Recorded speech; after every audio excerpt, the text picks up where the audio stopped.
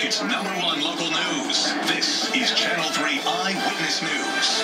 Thanks for joining us right now. First up at 6, certainly a beautiful summer day, perfect for the beach or hitting the road for that long holiday weekend. That's right. You can see the sun is shining in the live iCam in Mystic right now. Look at that. Beautiful. Yeah, gorgeous. But we do have some potentially dangerous storms heading our way. So meteorologist Connor Lewis is letting us know when they could hit, how long they could last, how it's going to impact the 4th of July weekend. Yeah, guys, these thunderstorms tomorrow mean business, and they'll be mainly here in the afternoon and evening. So tomorrow morning, we're starting off with heavy rain, but as we get to around 4 or 5 o'clock, we will see widespread thunderstorms, and isolated wind damage is definitely something that we're talking about for tomorrow afternoon. So we're not going to see widespread damage, but a lot of these storms could be getting close to that threshold, about 60-plus mile per hour wind gusts.